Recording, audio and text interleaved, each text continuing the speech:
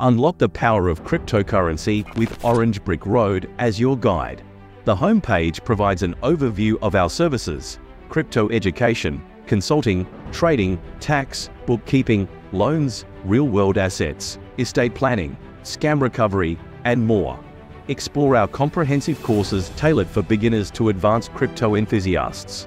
Our team of experts offers personalized consulting across all aspects of crypto, including everything from how to purchase your very first crypto coin, the importance of security, reporting requirements, and the latest developments in the decentralized finance world. Join our thriving community, attend events, and network with like-minded individuals. Stay up to date with our blog covering the latest crypto trends and analysis. Get started today by enrolling in a course or booking a consultation. Navigate the crypto world with confidence. Orange Brick Road, your path to understanding. This is an episode I did with Adam Stokes. Adam Stokes is Australia's #1 and largest crypto podcaster and has been for years. I have followed him for years, and in this interview we cover all aspects of crypto, why it's important, where it's going, and what it is doing to change finance as we know it. I regard him as a dear friend. Please enjoy. It's the Crypto Hour of Power. Malloy with you. And, of course, I've got Brandon across the other side. Brandon, great to see you, mate. Thank you very much for being here. My pleasure, mate, and I love your Hawaiian shirts once again. Oh, look, I like to keep it, fresh. Fresh? Okay? Is that how you put it? Well, it's the only way I'm going to be fresh, put it that way, but never mind. Hey, mate, we've got a special guest on the phone, I believe, Adam Stokes. Yes, we do. Hi, Adam. How you going, mate? Hey team, how are you? Yeah, very good. Very well, mate. Sorry about the technical difficulties. For some reason, my laptop's just frozen up, so we're just doing it over the phone. But anyways, more importantly, how's Clucky going, mate? Thank you so much for asking, and thank you for having me. For those of you who don't know, Clucky is my chicken, my first chicken. I have many chickens. I don't know how I got into chicken farming. It just happened 10 years ago, getting one chicken. Right. Once you get a rooster, they start to multiply. I've heard stories, Clucky, yeah, well, she's gone. She went unconscious, and I thought, oh, it's not good. I couldn't let her go. She was my first chicken at 10 years old, so I took her to the vet, and the vet said, put her down. And I'm like, oh, has she got any chance? She said, probably about 20 to 30%. 2 weeks later, she's now back out with the rest of the chooks, and she's doing wonderful. She's an old girl, but I'm very proud of her, and thank you for asking. I love this. We've got a crypto show. First thing we do, livestock. Okay, beautiful. I'll probably make an NFT out of it, don't you? Of course. That's it. Capitalise. We'll call it Clucky Coin. Brilliant. All right, mate, for the listeners that don't know who you are, and if you're into crypto and you don't know who Adam Stokes is, shame on you. So just give us a little bit of an intro of what you're about, your background, how you got into crypto, that sort of thing. Yeah, so about 6 or 7 years, probably 7 or 8 years, gosh, time is moving so quickly. About 7 years ago, I went to a friend's house for dinner. They said, you have to watch what this documentary is telling me. It was halfway through. I said, yeah, whatever. They said, no, we watch it from the beginning. I really wasn't interested, but they insisted that I watch it, and I was immediately hooked. Essentially, my journey started watching this documentary where mining was talking about this mythical machine where you plug it into a wall and money comes out the other end. As anyone would want a Lambo quite easily, I thought, well, I'm straight into this. That was my on-ramp into crypto mining. I was heavily mining Bitcoin, Bitcoin Cash, Dashcoin, Sirecoin. But then what actually evolved from that, it went beyond money, and it went to the democratization of money. As I often say, many people come for the Lambo, but they stay for the revolution. Well, you're a car guy, so already you're a winner. Full stop. Okay. From one car guy. Many of us are. Absolutely, and we love our toys. There's no doubt about that. So, you were an economist or something. You did some degrees in some fancy universities? Yeah. It's funny. If you actually look for the definition of what an economist is, it's not so black and white. But yes, one of my degrees is economics. I've also got degrees in management, languages, and a master's of business. But the truth is, I didn't really actually understand money until I got into crypto. I thought I knew what economics was. I do have formal qualifications in it, but I put this out there to everyone to say, if you think that you understand what money is, I actually challenge you to really question what it is, where it comes from, what backs it. And once you actually start to understand that fiat, the Latin term for it is, let it be, or it is because I say it is, the money that we use today, as in dollars and cents and euros and pounds and so forth, it's backed by nothing, and it is in fact the biggest Ponzi scheme in the history of humanity. Meanwhile, the people who make this fake money called fiat, they're pointing at everything else and claiming it is in fact a Ponzi scheme. So once you understand money and the background to economics, you actually understand the power of Bitcoin. There is Bitcoin and then there is everything else. If you can make that distinction, it's not to say that other coins don't have value, but rather there is first Bitcoin, which is the new, hard, sound, immutable, decentralized, borderless money. And then there's all the other types of cryptos that they've built on top of this technology that is blockchain. Yeah, no, 100%. Amen to that, brother. Amen to that. Yeah, it's for people that are sort of, I don't know, trying to understand crypto and, you know, as new people or people who have been in it for a while. I know that's the last podcast that you do. Like, you do a Sunday summary every single Sunday, obviously. Yeah, and you went into it last time, or the last one that you did, about basically about what has value, and you know, if you are to invest in the crypto, be in it for the long term, you know, for the long haul. Can you go into that a bit more, explain that? Because a lot of people, they think, oh, I've heard about this guy, like you mentioned on your one, like they put $100 into Dogecoin, all of a sudden they're a millionaire. Oh, it's all great. You know, I can do that and achieve that myself. But it's one of the hardest things to sort of, well, I trying to get across to clients is, you know, that you got to have a time horizon and a realistic one. You know, it can't be, okay, in 12 months' time, you know, because that's when you have short-term sort of capital, in the sense that, you put $1,000 into something or $10,000 or whatever, and then it's just dropped by 40%, and you panic, and then you sort of all out, you know, so you hit it as a loss. It's a really good question, Brandon, and the problem is that, in fact, a lot of millionaires have been made very quickly, and that's all you really hear about. There's kind of two extremes that you hear in the mainstream. One, Bitcoin's a scam and crypto's a scam and it's all going to zero. And the other extreme is there was this 18-year-old kid who got in early. He put in $10 or $100 and he walked away with $53 million. Now, the irony is that both are in fact true. Some parts of crypto are absolutely a scam, just as some parts of the internet are absolutely a scam. And equally, some guys got in and girls got in early, very early, put in a small amount and made unforeseeable amounts of money. I say those are the two extremes. Once you understand the two extremes, let's start dialing it back to reality. So crypto isn't a scam. Scammers are the scam. There are currently 21,000 different cryptocurrencies in the world, and it's expanding very quickly. If you think of the Internet of Information, when the Internet first was, I guess, established or created, there wasn't even really one website. There was just an internet, but then we had websites and the World Wide Web, and now there's millions of websites. Some are legitimate, some are not. Some are scams, some are just for a bit of fun. The same is now happening with the Internet of Money. The Internet of Money is the ability to move value from point A to point B without the need for a middleman, such as a bank or a government or some type of organization, to take that money, take that value, act as the middleman, take a cut, block it, stop it, seize it, monitor it. That is a very prehistoric model. When it comes to making money in these markets, the reality is there is still, in fact, a lot of opportunities to make unforeseeable amounts of money in a very short time. Equally, there's also the opportunity to lose unforeseeable amounts of money in a very short time. What normally happens is people come into this space and have never invested before in their life. They've heard about this guy who put in a few bucks into Dogecoin. They're now a multi-millionaire, and they're like, right, I want to do that. So their very first move into crypto land or any investment space is they take all the equity out of their house, they sell their car, they take all their life savings, and they put it all in on some random coin that old Jono down the pub told them about.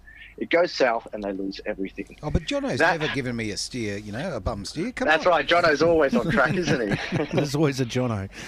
Yeah, particularly when you met Jono just at the pub last week, and he knows best.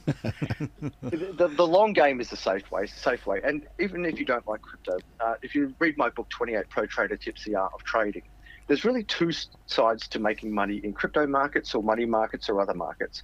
You've got the speculators who are doing margin or swing trading. They're coming in and out of their positions of buying and selling very quickly. But then you have the other side, which is the majority of us. It's the investors. Every week, every month, every fortnight, you put in $10 or $100 or $1,000, whatever your expendable income is or cash is, you put it into either a savings account, an ETF, your superannuation. Some people put it onto the horses or into the pokies, and other people put it into the crypto markets. Now, you don't have to go all in any one market. I'm a big believer of diversifying. But ultimately, if we keep things simple and we look at something like Bitcoin, if you had been putting $10 into Bitcoin every month for the last 10 years, you would be a multi-millionaire. You never would have had to pick the exact top. You never would have had to pick the exact bottom. You wouldn't have worried about prices moving up and down. Every week you would have put in $10 and you'd be loaded. The same is still available for many coins out there. The game is, which coin do you pick? Some coins, some coins are low risk, low return. Some coins are high risk, high return. Which one do you go for? Well, you answer that and I'll pay you. But you can diversify your risk. You can do your research, as they always say. You can listen to other people's opinions, not the hyped people. Don't ever listen to old Jono down the pub or someone who goes, go all in on Dogecoin. Listen to people who have lost money. Listen to people who have been in the game for a long time. Listen to the people who are in fact not trying to sell you a dream or a particular product, but rather educate you in the concept of investing. Yeah, and another point that you make too is invest in yourself. So that includes investing in the knowledge. And that's a real hard thing, isn't it? Like, especially when you first start off in crypto, because there's so much information out there. I mean, what would you... it's so big. Well, look, it's the thing is, people, we are all fundamentally lazy and we are impatient. Yes. So we'd much rather sit in front of the TV with a beer, watching the footy, and someone paying us millions of dollars to do so. Now, hang on, where is that job? Can I sign up now? Okay.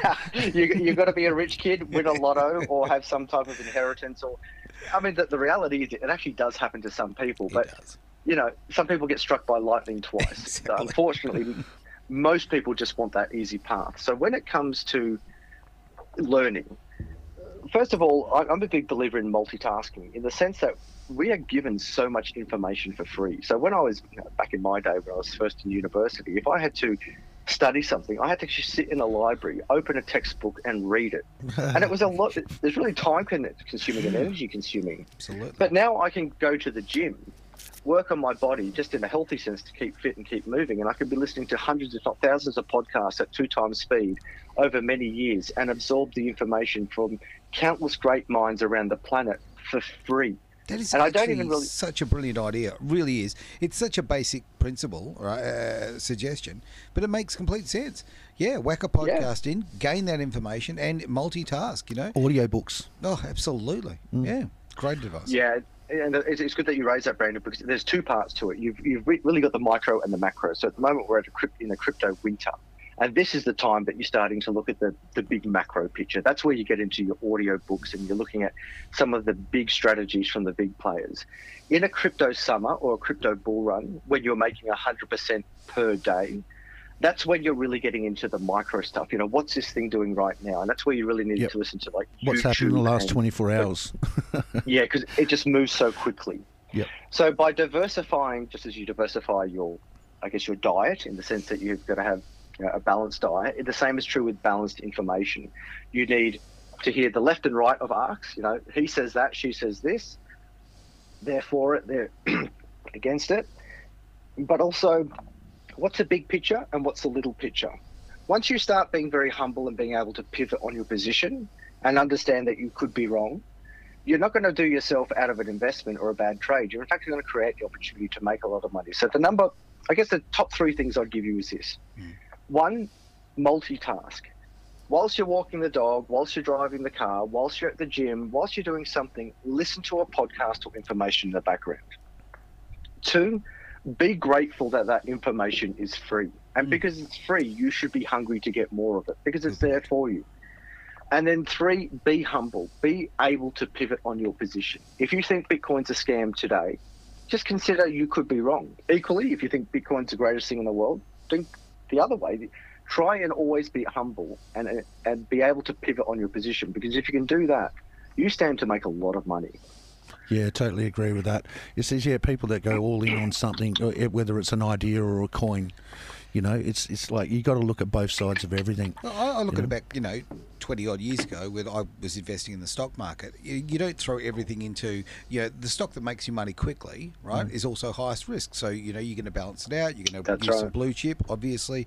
You run a base, okay, and you build on that great foundation. Yep. And I would absolutely see that in crypto it's the same way. You find the safe stuff, the stuff that's been proven over time, and you use that as your building blocks. And you still have your speculative stuff. Absolutely, mix it up. Like, where's Warren Buffett made all his money in the last 10 years, Adam? Well, there you go. Great question. So clearly you were listening to my yes, podcast on the weekend. So. Two parts to this. First of all, time in the market. If you look at what Warren Buffett did, one of arguably the greatest investors in history, he admits that the main reason why he made so much money is because he was just time in the market. He was there for so long. Now, he made millions from the age of 10 years of age to the age of 70 or 80 years of age, but he made the most amount of money in his last decade or so within Apple. And that shows us that, on one hand, you think, well, to be Warren Buffett, I've got to be investing for the next 80 years. Well, maybe time in the market does help. But the truth is, because technology stocks are moving so quickly, because we have the velocity of money, because we have open information, because we have the internet of money and knowledge and all of these opportunities for more money to come in, and the minimum buy-in is a cent as opposed to $500 on the traditional stock exchange, or a minimum buy-in of hundreds of thousands of dollars in the real estate market. The reality is, time in the market now can be 5 to 10 years as opposed to 10 to 50 years. Yep. You can easily make a lot of money in a year. You can easily lose a lot of money in a year as well. But 5 years is a very reasonable horizon to go through a full Bitcoin cycle, have some losses, have some wins, learn a lot, and really lay a foundation to make some stupid amounts of money. Just to reaffirm that, Adam, what sort of time frame did you just say? Comfortably 5 years, 5 to 10 years. Yep. You're talking about what traditional, the trads I call them, the traditional traders, what the trads do in 30 to 40 years, you can comfortably do in 5 years. But here's the thing. For some reason, so many people are impatient. They're like, 5 years. No, I want it in 5 days. It's like, well, who do you think you are? I mean, I want it in 5 minutes, but be humble, play the long game, and understand 5 years is not that long. It's not. Yeah, that's right. And if you don't start making changes today, you're going to be the same tomorrow. So you got to start somewhere. I mean, the world's changed a lot in the last 5 years. 5 years ago, people could identify what a woman was. You can't anymore. Yeah. So everything's changed. That's a very good point. Very good point. It's funny. I'll just I watched. As you know, I've been watching. I've mentioned it a few times on the channel. I've been really enjoying Formula One Drive to Survive on Netflix. It's a wonderful show. And it's so good, not just for the driving, but if you look at the business, the human side, the psychology. But there's actually a series from 2018, which is 5 years ago. And I mention that because when you look at the Formula One cars of 5 years ago, they look like caveman, prehistoric, YZ Falcons from the yesteryear. And they're only 5 years ago compared to what they are now.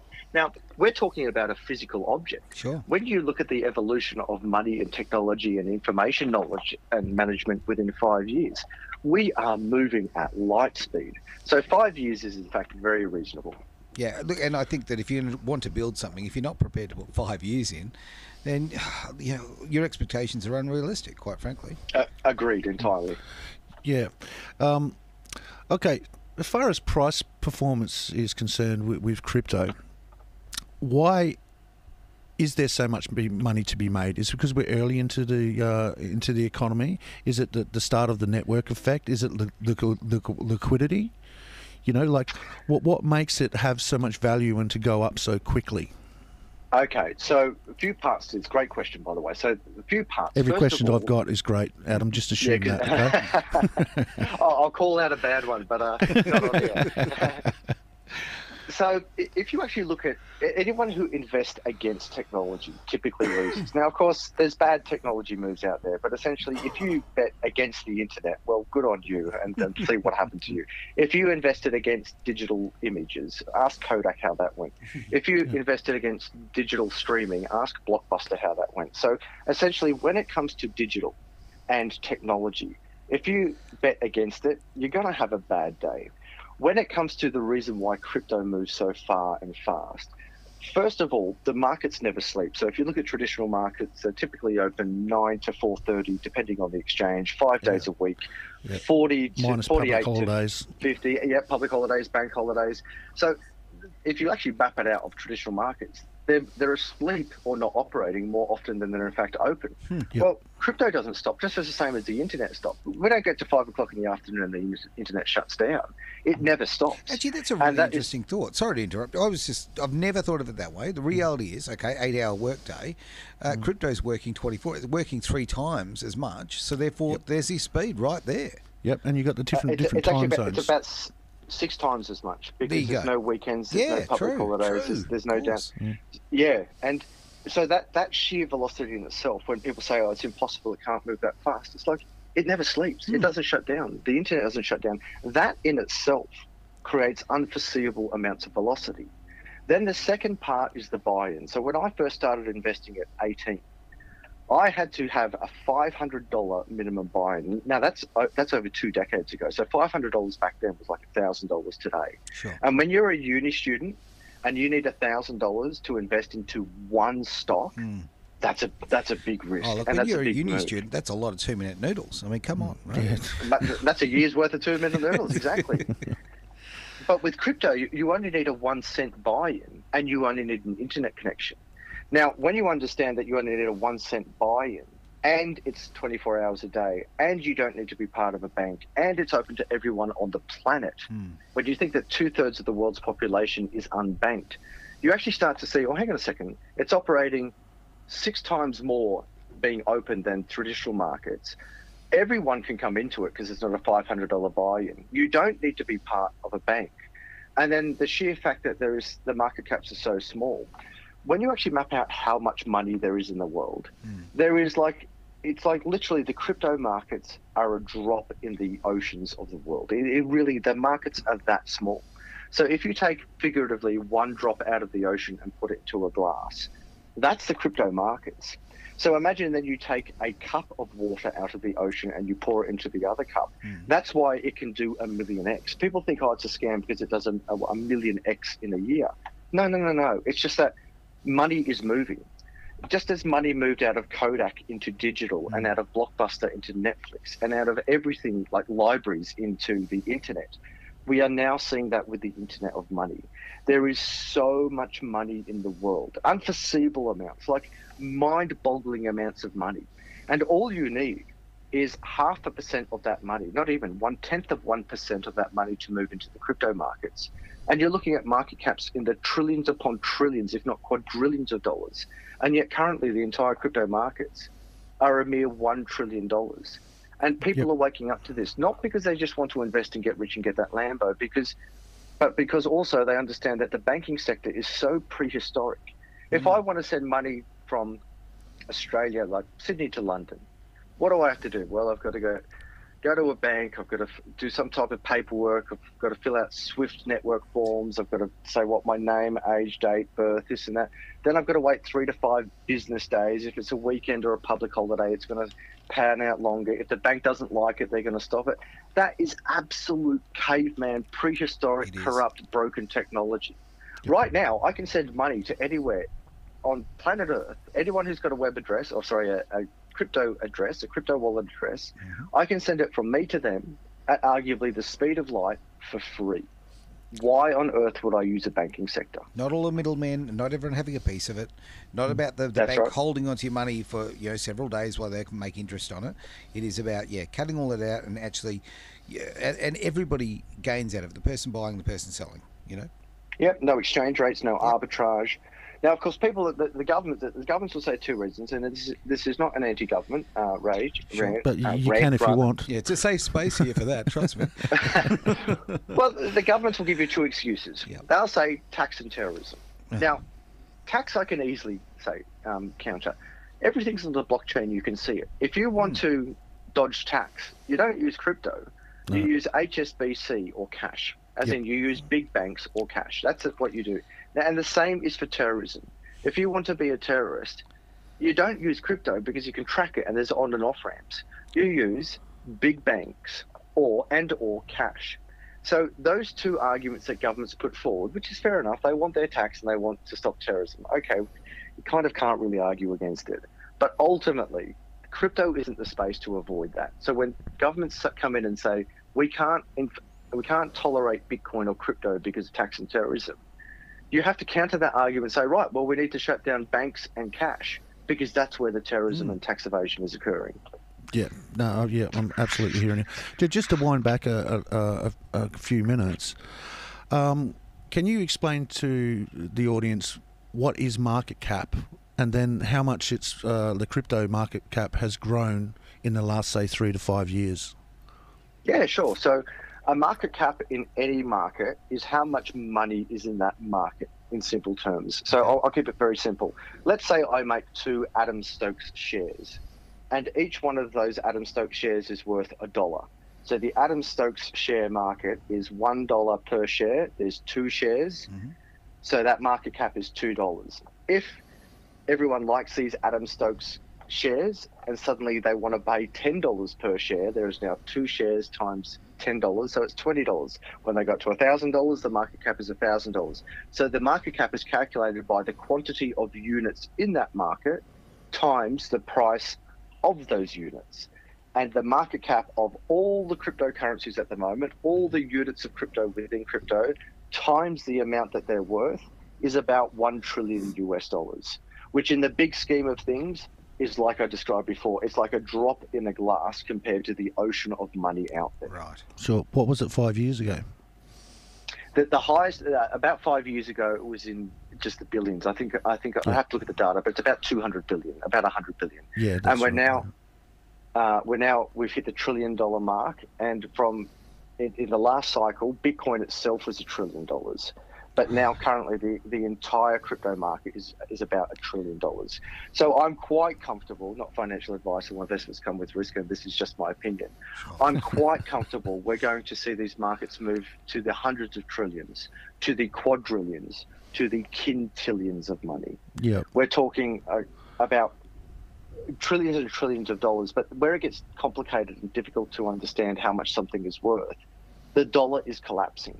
So let's say crypto does nothing at the moment and just holds its value constantly. It's going to go up because what it is compared to, the dollar, is continually going down. Absolutely. So by nominal amounts, you have a thing called a nominal value and a real value.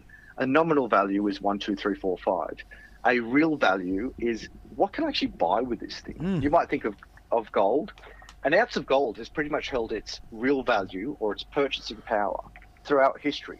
An ounce of gold 100 years ago could pretty much buy the same stuff of what amount of stuff of what a ounce of gold could buy today. So that doesn't show that gold makes you a lot of money. The nominal amount has gone up. Like when I was a kid, I can remember gold was like, I think $350 an ounce. And now it's like $2,000 an ounce. Yes. It actually hasn't gone up. The nominal amount has gone up, but the purchasing power or the real value has more or less remained consistent. Yep. When we look at Bitcoin, both have gone up. The nominal amount has gone up and the real value has gone up. Absolutely fantastic. Now, Adam, I tell you right now, I am getting so much from this. I really am, because I love when things are laid out and they're just in simple terms. We don't get caught up in all the fancy jargon, and we talk about, real how it relates in my real life, and I really appreciate that, mate. One thing I will do, though, is can I hold you on the line and let's have a bit of a song? We're going to pay some bills around here. It's Edge Radio Australia. It's the Crypto Hour of Power.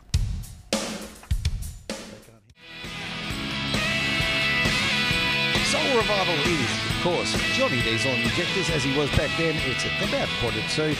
You're doing the Edge Radio thing, and be exact about what we're doing. We're doing the Crypto Hour of Power with Brandon, and on the phone we've got Adam Stokes, a bit of an expert, and tell you what, damn good bloke. Mate, welcome back. Great to be back. Oh, good. Did you enjoy the music, mate? Did you kick back and enjoy a little Johnny Diesel? You know what? I actually have.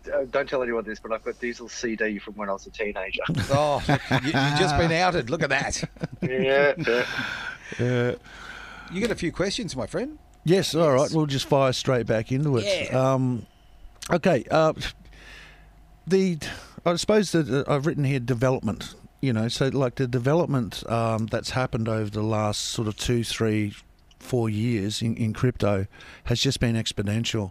Like I remember when I first got into it 4 or 5 years ago, they were talking about, we're going to have banks and we're going to have this and countries are going to adopt it and, sports teams and all that sort of stuff. And it was a pipe dream, But the development in the last few years has just been absolutely just gone through the roof. What are some of the things that's really interested in you, with you that sort of made you sort of, pick your ears up type of thing?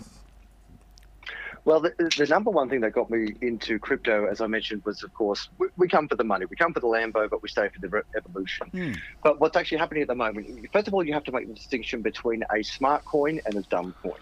So a dumb coin is actually Bitcoin. Bitcoin doesn't claim to do anything more than simply be a store of value, a medium of exchange, and a unit of account.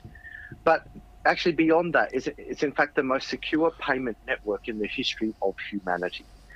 It's kind of difficult to understand because we don't understand what secure payment rails are. What's a secure payment network? Well, in the past, that was giving all of your money to a middleman, a bank. They were the secure system, and then they would control your money and do bad things or something with your money and perhaps even lose it, lend it out, or do whatever. Block it, stop it, seize it, monitor it, and then send it on. That was the only secure payment system we knew of the past, beyond holding, dollars and cents underneath your mattress. Then we go on to a smart coin. What a smart coin is in fact the ability to do things that needed a middleman in the past, but we no longer need these middlemen or institutions to run algorithms. So you might actually think of something like the ownership of a land title. In the past, you needed lawyers and admin staff and people in the middle to say, this is the land title, here we sign it, there we have a witness to it. Someone in the middle has to ensure that we have someone smart, someone in control of this land title or this ownership of something physical. Well, now through the power of blockchain and the decentralization of these systems, we in fact have something that's called smart contracts. Smart contracts is something most people might think of Ethereum. Yeah. Ethereum is the beginning of a smart contract. All coins are dumb in the sense that they can do store of value, medium of exchange, and a unit of account. Any crypto can do that. If you want value sent to you from point A to point B, any cryptocurrency can do that. Only some cryptocurrencies, which is in fact now the majority because everyone's competing to be the next Ethereum, as Bitcoin, as the dumb coin, has secured its place in the market. And the real competitor now is the smart coins. We now have this ability to build upon these platforms to make whatever you want to make. You're going to see AI using smart cryptocurrency technology and blockchain technology in the background. Doctors, lawyers, accountants, these are all in fact industries that crypto can, I wouldn't say replace entirely, but certainly supersede a lot of the groundwork that's done in these firms and institutions. Medical science, as an example, it will all rely on the blockchain and artificial intelligence, which is all kind of wrapping into one to create these better products for, in fact, humanity. And then when we look at the unique ownership of assets, whether they're physical or digital, these smart contracts will enable it. So many people think of NFTs as an example of owning a digital asset, a digital image, this unique digital image. That's only the very beginning of it. You're going to see marriage certificates, land titles, graduation certificates, medical certificates, any type of something that needs authentication. Right. That is going to be an NFT. Your driver's license, when a cop pulls you over in the future, they're not going to ask for your driver's license. They're going to ask for your QR code. They're going to scan your QR code, which will either be a card in your pocket or probably a tattoo on your skin or a microchip underneath your skin. I know we're reaching far forward, but it is moving so quickly. And yeah, in we're some talking countries, about 2030 at this stage. Well, it's already happened in China. So Yes. You've already got a thing called Palm Pass or Palm Wave. Well, and it's not complicated technology. You literally take the microchip out of your phone or out of your credit card, and you just insert it underneath the skin. You make it, and you don't have to worry about it being big. We can get these things much smaller than a grain of rice. And now you never have to worry about forgetting your wallet. You can just go up to the point of sale terminal at Woolies or Coles, buy your milk, put your hand on the FPOS machine, and it will just scan it the same as with your credit card or your phone. Yeah, Even if you think of our lifetime, we went from cash to credit cards to phones. Well, now it's just going to be a chip in your watch or your hand if you want. Of course, this leads into some of the moral challenges. It does. Do you want microchips in your hand. That's for another discussion. Yes, the reality is the technology exists, and these things are moving so quickly that you can't turn your back on this. Just as you might have said years ago, I'm not going to use the internet. Well, okay, if you want to do business with me and you expect me to write letters with a pen and quill and put it in an envelope and walk down to the post office and send it to you, when I could just write you an email or pick up the phone and talk to you, I'm not going to do business with people who are using quills and sailing ships to pass information around the world. That's right. I'm going to use the internet. And the same is happening with blockchain technology. I'm not going to wait 3 to 5 business days for you to send money from point A to point B. I'm just going to text it to you via the blockchain. And the same is with digital ownership. Police departments, as an example, they're not going to wait to call back to base to say, can you do a rego check on this number? It's just going to happen instantly with the new information and knowledge management that we have available to us. Yeah, no, I'm hearing you, mate. Well, going into just a slight little caveat, investing in crypto, what's the difference between investing in a stock in the stock market and investing in crypto? A great question. Nothing really. So it depends which crypto. So there are over 22,000 cryptos. When you invest in a stock market, so what happens is you have a company that goes public. So you and I make a company called Adam and Brandon Incorporated, and we decide to go public. So we say, right, there's going to be 1,000 shares and we're going to release them on the Australian Stock Exchange, and anyone who believes in Adam and Brandon Incorporated, they can put money into our market. We have to register with ASIC, the Australian Securities and Exchange Commission, and we have to be very open and transparent, and people are really investing into our company and what they believe that we can deliver.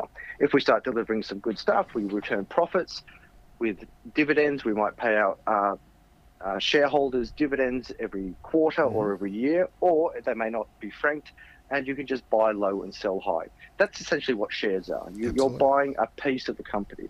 Now we go into crypto. There are 2 parts to this: Bitcoin and everything else. So with Bitcoin, there is no company. There is no Bitcoin manager. There is no Bitcoin person or CEO or board. It is just a mathematical code. So when you're buying into crypto, many people think it's like a share, and it feels like a share, and it looks like a share, and it acts like a share in the sense that you buy low and you sell high, and you can watch it on a chart going up and down. But Bitcoin is in fact a global payment system. And the payment system of Bitcoin can be broken into 21 million parts, which is called a Bitcoin. And within each Bitcoin, there's 100 million Satoshis, which you might like to look at like a Bitcoin cent. Just as there's 100 cents in a dollar, there are 100 million Satoshis in a Bitcoin. Gotcha. And no one is in fact controlling that except the market. That is, if many people buy into Bitcoin and use Bitcoin, Bitcoin price goes up because there's a high demand on it. If many people sell out of Bitcoin, the same as shares, the price goes down because there's a lower demand on it. Now, when we go on to the other 22,000 cryptocurrencies out there, they are in fact kind of like businesses. Someone has made a business, whether it's a better Bitcoin, whether it's an Ethereum, whether it's a better Ethereum or a worse Ethereum, and people invest into that business, that concept, that coin. The difference is where people are getting burnt is that these coins don't have to register or be monitored with something like the Australian Security and Exchange Commission. No, they've got something even better, called a white paper, and they can see everything that's on chain.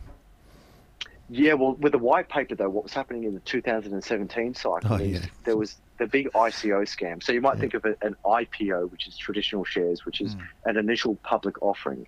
I say I'm going to build a new company. I write a white paper. I say, who wants to invest in it? It's not launched yet. Who believes me? Who thinks that this will do well? You get in early. You take the biggest risk. And if it works, you make a lot of money. Ask the people of Google or Amazon how that went for them. Very well indeed. But with ICOs, which was the initial coin offerings, these were just white papers that people were putting out there. And, they could have been Russian. And I say that because there were a lot of Russian scams out there. I'm not saying Russia is a scam. Got to be politically correct here. But I'm saying that's where a lot of them were coming out, where they would take a white paper. They would just copy and paste this white paper. They would put a very good marketing campaign behind it. Poor old mum and dad would log on to YouTube or Facebook, was where the majority were, and I'd say, this is going to be the next biggest coin in the world. It's going to be better than Bitcoin. It's got to be better than Ethereum. Everyone would pour their money into it. And once the founder of that white paper, who was nameless, faceless, didn't register with any commission. Right. They take all the money that everyone invested and they ran away. Yep. And now that can still happen and still does happen. And that is the scam component of crypto. That happens in any market, let's face it. Well said, yeah. Yeah. Just because, I normally regularly appear on Martin North's channel. So Martin North is an Australian economist. He's been on 60 Minutes, has some very big names. And he's like a trad, very smart, Sure. old, wise man. Not too old, but he put that to me. He goes, well, you know, there's so many coins that collapse. And I said, well, there's so many businesses that collapse. Yep. If you look at business, you know, you pretty much have got about 1 to 2% success rate globally throughout history. Now, does that mean business is a scam? It's like, well, no, it's just that business is hard. And 98% of shares collapse. But that doesn't mean the stock exchange is a scam. It just means it's really hard to make money. What happens in crypto is that it's just really easy to make a coin. So to register a business is actually a lot of work and really hard to do.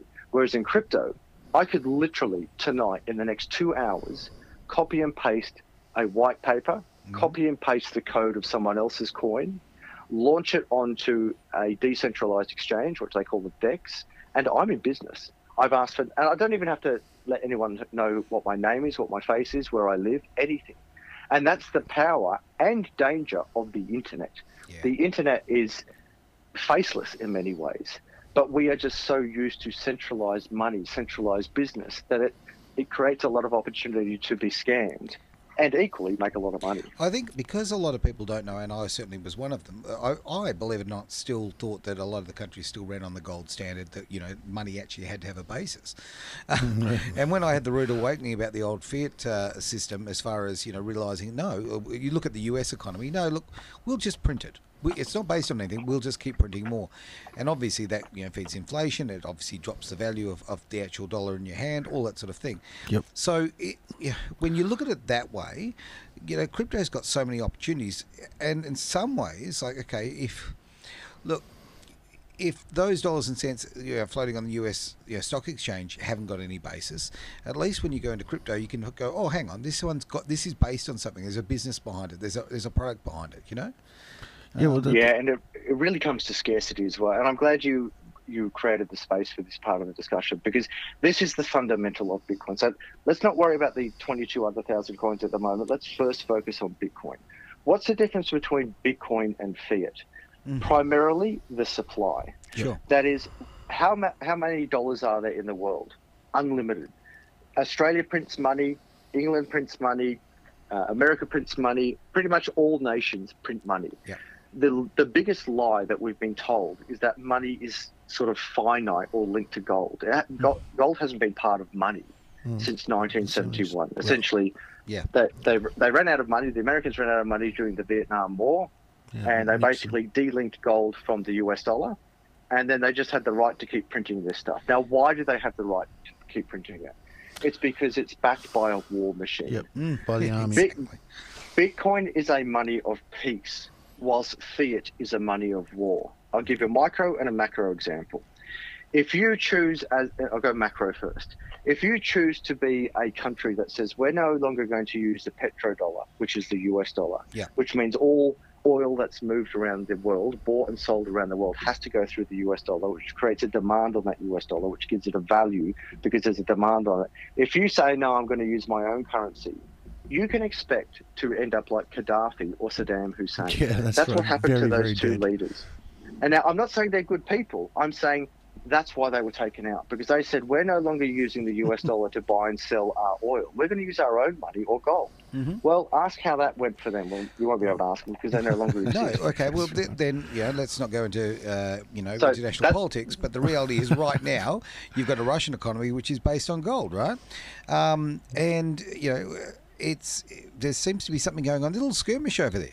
It might have something to do with exactly the war machine you're talking about. Who knows?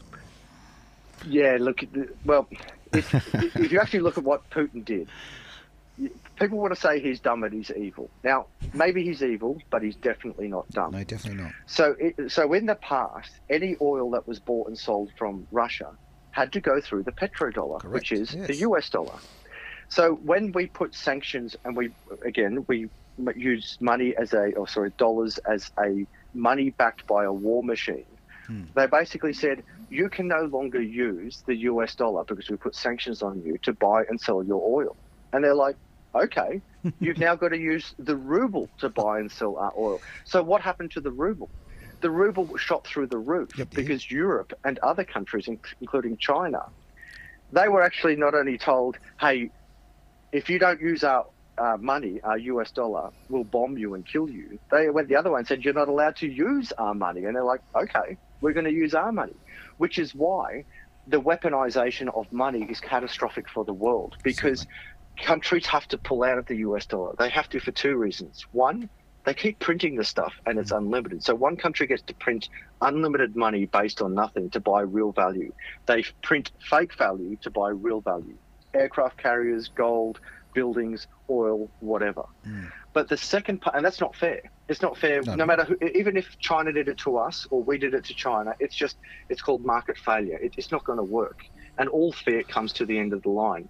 But the second part to this is, if, let's say we all agree to use the US dollar, or we all agree to use the ruble or the yuan, but one day we do something that China doesn't like, and we're using the yuan as a global reserve currency, and China says, Australia, we don't like what you just did, so we're turning off your money.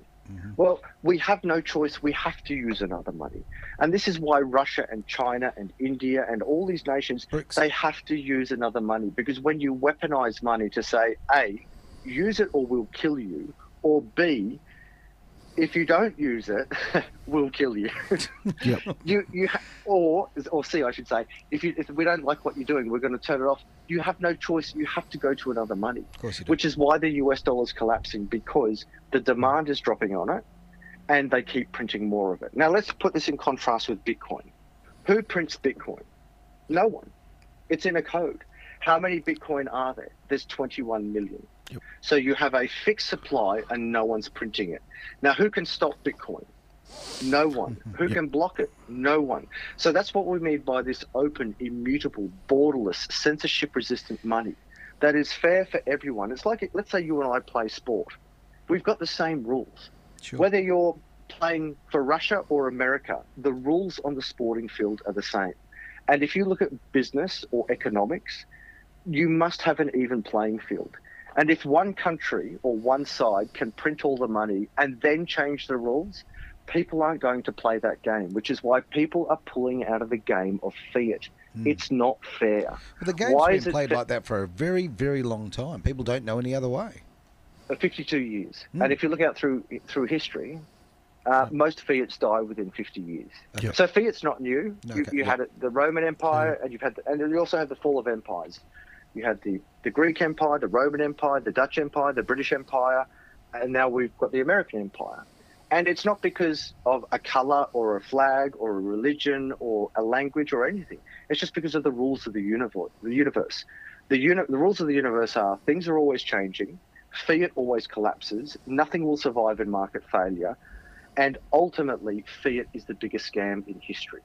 The reason why it's so difficult to grasp the concept of Bitcoin, which is finite and fair, is because we've never had anything like it. Some people say gold is the answer. Now, I've got no problem with gold, except I can't use gold down at Woolies to buy a loaf of bread. I mean, really, how am I going to do it? Take a bit down, shave off a bit, weigh it, test it for purity, and then what are they going to do with the gold? Take it out the back, put it in a vault? I mean, just caveman stuff. Equally, I can't go into Amazon and use a bit of gold to buy something off Amazon. So gold doesn't work in normal commerce. And then when we say what's the supply of gold, well, there's about 2 Olympic-sized swimming pools of gold that we've pulled out of the ground. But what happens if we come across another vein of gold, or a big storage, I guess, mine of gold at the bottom of the Grand Canyon or something, and suddenly we double the supply of gold? Well, that's going to cut the price of gold in half. So Bitcoin, we can see it. We know there's 21 million. We can see where they are. It's an even playing field. No one can print more of it. No one can stop it. No one can block it. And that is why people are shifting from fake money, fiat, to real money, which is Bitcoin. Yeah. And we were just, Aaron and I were talking when we were just off air before, during the song, about incentives and the motivation, like the people who got skin in the game, like the banks, the mainstream media, that sort of stuff, that have really got a lot of FUD about crypto. You know, they're just fighting back against this system because they're not incentivized to adopt it. Go into that a bit. Like, where do you think all this pushback is from mainstream media and, like, you know, governments and that sort of stuff against crypto? Every single industry in humanity, in history, every industry in history has evolved. The only one that hasn't evolved is the banking sector. Okay. Now, you might say, well, hang on, Adam, they've got internet banking and they've got ATMs. No. The background is exactly the same. Sure. Centralized fake money with fractional reserve lending. They have never, ever had any competition, and now they do. Yep. So just as cigarette companies, when the jig was up and they said, well, actually cigarettes are killing people. Oh, no, cigarettes are good for you. Or this doctor said cigarettes were good. Or sugar. Or anything that we can see when people are going to lose market share. Yep. They will do everything in their power to hold their market share. It's not necessarily because they're bad. It's because they have an obligation to the shareholder. They actually legally have to fight to keep the value of that. Now, banks are over because everyone now is starting to learn, well, hang on a second. There is no money. It's not linked to anything. You keep printing more of it. You get to fractional reserve lender, which means when you go and get a home loan, they only have to have, keep the numbers simple, let's say it's 5%, and you go to the bank and say, hey, I want to borrow $100,000. They only need $5,000 in reserves, and the other $95,000 is printed out of thin air. It doesn't exist. And that dilutes everyone's money. So they lend you money that they never had. Then you have to pay interest back on money that they never had. And then when the whole system collapses like a global financial crisis, what's their reward for all of this criminal and immoral play? They get a bail-in with your tax dollars or a bail-out with your savings. Yep. And people are waking up to this. You cannot operate in this market failure. So the technology of blockchain and crypto is undeniable, which is why they're moving to CBDCs. But the new money that is scarce, hard, immutable, open source, censorship resistant and available to everyone, that's the real breakthrough. And the banks hate it. They hate it because they can't fractionally reserve lend it. They can't make fake Bitcoin. They can't just magically print more of it. They can't get bailouts from economies or governments who just print more money out of thin air when it all falls to pieces. They now actually have to perform like poor old Joe at the cafe who has to make sure he's making profit on his coffee and making good coffee at a good price with good customer service, looking after his stock and looking after his supply. He can't just magically print coffee out of thin air. He actually has to run a good business. Oh, yes. Banks have been running this scam for years. They print money out of thin air. They can block, seize, stop, monitor, lend out your money, create money that they've never had. And of course, naturally, they are going to do everything in their power to say, Bitcoin's scam, Bitcoin's bad, don't trust them, trust us. We've crashed economies before, we've created inflation and hyperinflation, but this time we'll get it right. Yeah, this time. Trust me. It's like socialism and communism, you know. They just didn't get it right. They got socialism wrong, but we'll get it right. That's right. Of course we will. I love the fact that you used Joe as your example. I mean, look, Joe's never been known to print money, so... Especially the current Joe. But that's what I say to people that go, Bitcoin and crypto, it's magic internet money. I'm like, yeah, my magic internet money is a lot better than your magic internet money.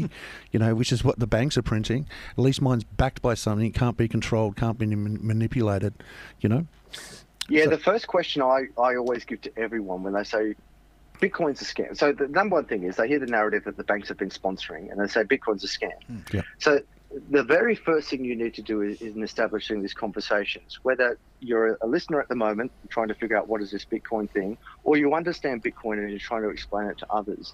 The very first question you need to ask yourself or the other person is, what's money? Yeah. And once you actually break down, okay, well, it's a store of value, medium of exchange, and a unit of account. Okay, what backs money?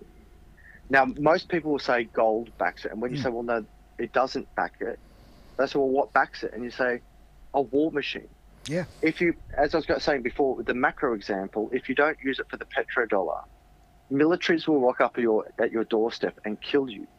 If you don't use it at the micro level, men with guns will come to your house and arrest you. That is a money of war and a money of violence. So I know that's kind of hard to grasp at first, but that is absolutely what fiat is. When you actually understand, and then the next part to that is saying, well, how much money is there? And people say, what do you mean how much money? And say, well, what's the supply of money? And once people actually start to realize that money is unlimited, that is, they just keep printing the crap. They keep printing this fake, useless crap that you have to accept, or you'll be locked in a cage or blown up. People are like, wait on a second, that doesn't sound fair. I want a fair go. And that's why I think in Australia, we're really adopting Bitcoin. Not because, sure, we're investors and we like to have a bit of a punt. We like to be investors. But we believe fundamentally in our culture as a people. We want a fair go. And if you over there, bank, can print money and get paid for it, as in bail in, bail out, and fees and so forth. But if I print money, I go to jail. It's called counterfeiting. That's not a fair go. 100%. Look, I love the fact that you've rolled it back to a fair go. I think that's very, very true, because Australians have embraced, a lot of us have embraced crypto, let's face it. And I think you are spot on, that freedom, that for the fact that we aren't being controlled by outside forces, we're taking control of our own destiny. And a big part of a massive part of our listenership is people who are wanting to step out of that controlled world. Yeah, well, and the next part is we don't like theft. No. And inflation is straight out theft. I acknowledge that some people say tax is theft, but look, I've lived in third world countries. We need roads, we need infrastructure, we need police, we need militaries, and those things cost money. And you know what? Fair enough. But when you keep printing money and you take away 10 to 20% of everything I did over the last year, so you work really hard, you save really hard, you make sacrifices, you do everything right, you don't even spend any money, you pay your taxes, you've kept your part of the deal, and then suddenly they print a whole lot of money and you've just lost 10% or 20%. People need to realize that every 5 years under fiat, every 5 years, your money is cut in half. Yep. Your nominal amount looks the same, so it still looks like you got 10 grand in the bank, but now you can only buy half as much stuff. Yep. And that's after paying tax and before paying your GST. So you're constantly paying tax when you earn it and when you spend it. So you're paying tax on both ends of it. But when you've got inflation, which is the invisible and horrific tax, where people are stealing your money by these banks and centralized bodies, printing more of this money that you worked hard for, which is diluting what you've worked for and diluting what you've held. Once you start to realize that you're losing 50% of your money every 5 years, you have every right to be angry. And I say, don't get angry. Just walk away. You don't even have to get even. Just simply walk away from the biggest Ponzi scheme in the history of humanity, which is fiat, and come over to a fair, open, immutable, all-inclusive money that is Bitcoin. Success is the best revenge. Yep. Oh, well said. Yep. Great way to end. All right, just before we go, Adam, once again, appreciate your time, mate. It's always great talking to you. Has been a pleasure. And all the content that you provide. So, yeah, just get your shill on, mate. Promote, whatever you want to promote, your website, YouTube, etc., etc. Absolutely. Sure. Well, first of all, thank you for having me. It's been a lot of fun. You guys are a lot of fun. If you want to learn more from me, I just go to either Spotify or YouTube and put in Adam Stokes, ADAM, STOKES. All my information is free. If you want to do anything crypto safely, head over to the crypto.land. That's one safe and secure site built for everyone who isn't sure, they don't want to be scammed. Everything in crypto and life is a risk, but all the sites that I use, all the buying, the selling, the hardware wallets, the research, go to www.thecrypto.land. Follow me on Spotify, Adam_Stokesy.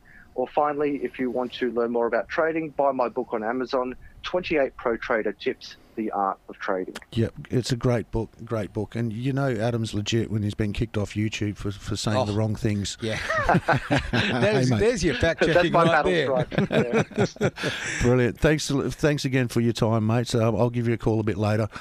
I really My appreciate pleasure. it. Thanks, Adam, mate. actually, I've chosen a song, mate. I always like to end the shows with the song that kind of sums up a bit of what we've gone through. So I'm going, Billy Joel, We Didn't Start the Fire.